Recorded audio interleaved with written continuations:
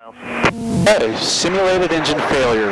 What is the first step in a simulated engine failure? Number 565, the previous traffic aid. Best glide speed? Best glide speed, good. Pitch for best glide speed. Just remember your A, B, C's when you have an engine failure. A is airspeed. Pitch for 60. So we're a little bit nose low, so we're going to pitch right up for 60. Okay. B is your best place to land. So let's find a place to land the airplane. You see anything below us? This road right here? Yeah, road, okay. So we've got fields. Yeah, don't exclude things that are behind you, left, right, or behind. So let's assume that we're going to land on the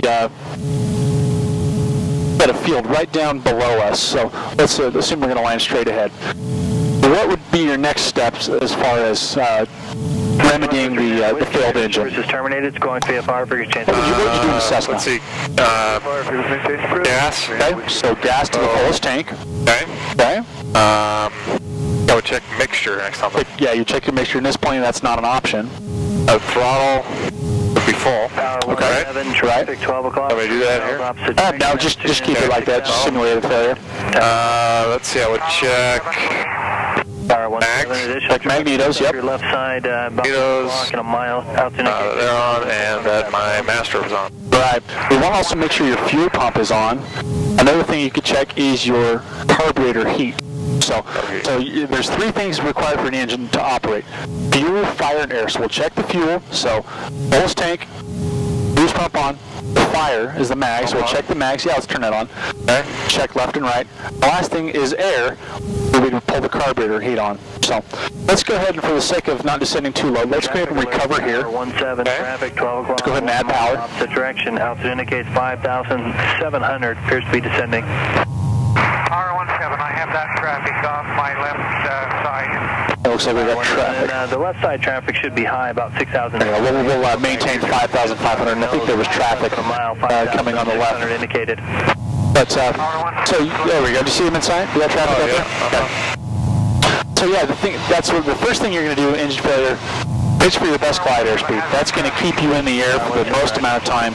The second is find the best place to land and go straight for it. The last is go through your checklist items: fuel, fire, and air. So it's pretty simple in the Sport Cruiser. Fuel on the fullest tank, boost pump on, check the carburetor heat, check the magnetos, and then verify with the checklist. So let's pull that checklist out and let's see what it says for engine failure in flight. Altitude indicates 6,000. Do you need to change the fuel pump? Yeah, let's do it. Cruising? Yep, I'll get it here. I'll turn the fuel over to the left tank. Good call. And then fuel pump off? Fuel pump off. Check fuel pressure. Good. Okay. So let's see, we were looking for engine out. Engine failure. Yep, it'll be on the back side in red. Engine failure in flight. Number 565 and engine failure in flight. Airspeed 60 knots. Locate landing site, fuel pump on, fuel selector fullest tank, and throttle to idle. No factor low. Right. And verify ignition start. Okay, so that's the procedure to troubleshoot the engine. What if the engine doesn't start? Then what do we do at that point? Any memory items that you can remember? Traffic's 12 o'clock. Same direction now, indicating 5,800. We're looking at the emergency, the landing site. So, there's a checklist acronym. I remember the radio call. It was an emergency. It's probably a Mayday. A Mayday, yep. The squawk, 7,700. What's the emergency? Whoever we're talking to, we would talk to them, let them know that we have a problem. We set the frequency of the transponder to 7,700. Correct. Reduce speed to 210. Contact approach 125.7. And then aiming for the landing site. Exactly. And then, are we going to want to keep everything on, electrical and all that? 3210 knots on the speed. Let's see, we're going to want to not shut off the master until we've set ourselves up for landing configuration. Because then we still have transponders, still have radio power. Right. So we'll shut things off, and kind of just like we troubleshoot it, we would shut off the fuel, turn the carburetor heat off, turn off the fuel pump, turn the magnetos off. Anything that could potentially create a spark for a fire, we're going to turn that off. But then we verify. Let's go through the emergency landing without power check.